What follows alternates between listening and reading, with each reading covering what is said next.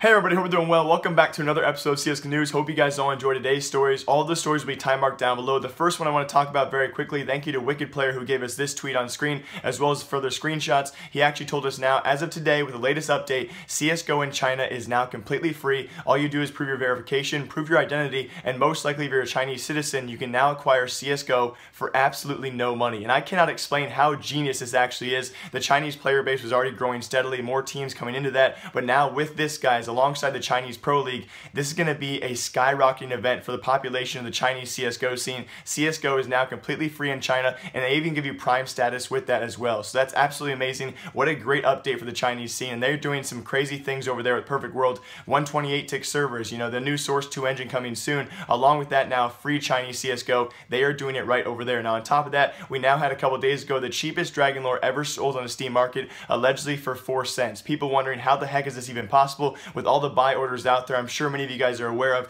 all the Dragon Lores on the Steam market right now have buy orders anywhere from the top dollar all the way down to 1 cent and probably thousands in between, but this one allegedly sold for just 4 cents. To give you guys a quick explanation, here's probably how it went down. Now I could be wrong, there are probably a couple ways it could have happened, but most likely the highest buy order did get the Dragon Lore, but it was for the seller's price. So there might have been either a mistake or maybe even just a rich troll on the side of the person who sold the Dragon Lore. Either maybe a rich prince out there wanted to sell it for 4 cents, or a huge mistake, but the highest buy order probably got that Dragon Lore, but he got it for the seller's listed price. So let's say the Dragon Lore was listed for $1,000. The buy order who was actually closest to $1,000 probably got the Dragon Lore, but they got it for 4 cents because the seller sold it for that. And this will now be the third time I've actually talked about this. It seems like FaZe Olofmeister is pretty much guaranteed. So for all of you non-believers out there, it seems he will be replacing Kiyoshima, and here's more proof. The Don himself, of course, alongside that, HLTV also posted the article as well, so that pretty much nearly confirms it. But the Don himself also confirmed it as he joined their private practice servers, FaZe Clan's private servers, just yesterday, with screenshots on screen for all of you. A hilarious thing. What a great guy. I'll link his Twitter down below for all of you. A great reporter. But the thing is, it's incredibly rude, not on his part, but of Smooya. Epsilon Smooya, according to FaZe Nico, actually leaked the server IP for the Don to go and join. And if you guys actually saw the screenshot, every single FaZe member was there besides Kiyoshima, and in his place with Olofmeister. Now again, we have people saying, oh yeah, he's just practicing with the team to make him feel better, to make them all better and stuff. It's not true.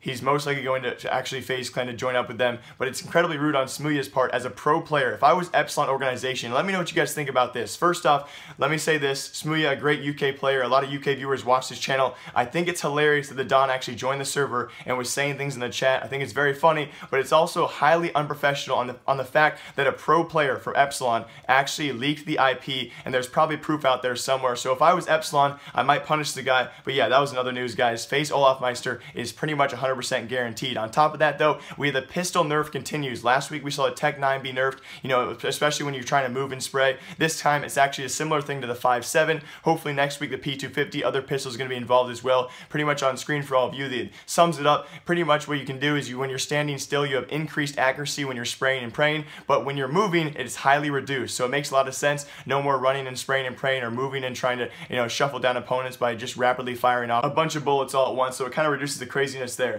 But apparently, in other CSGO news, we have this leaked by the Valve Network as well. I'll link his Twitter as well. There are so many Twitters down below. I do apologize, guys. Another great channel out there for Twitter as well as YouTube. He's also told us somewhere in the Steam database there is that code on screen. Smoke grenade, any color.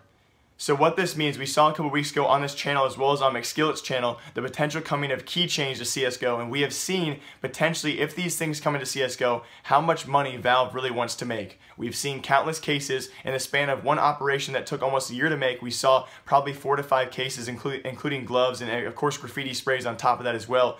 But now it seems either keychains and even this, colored smokes in CSGO. And I tell you this, when I first think about it, I think that would look so unprofessional for the professional scene. If you go onto any stream or if you go to a live event and you see colored smokes on the screen, I personally think that could make, I mean, it would be a huge meta change though. You could definitely make those colored smokes change some kind of scenery behind every single map. But what do you guys think about this? I really want to know. I can't reply to every single comment, but do you guys want either keychains or colored smokes? And tell me why. Because personally, in my own mind, guys, I do not want colored smokes, and I don't want keychains. I think they're pointless updates. Let's be honest. They are probably most likely pointless updates. You know, especially the keychains. There's not going to be any actual physical benefit for the players. The smokes maybe with the color generations with that whatever map background there is, that might be a slight benefit or meta change. But besides that, it's clearly a money move by Valve if this is true. So as always, hope you guys all enjoyed this episode of CSGO News. I have a very special episode, next episode, where I'm going to reply to this video on screen by McSkillet. I had some inside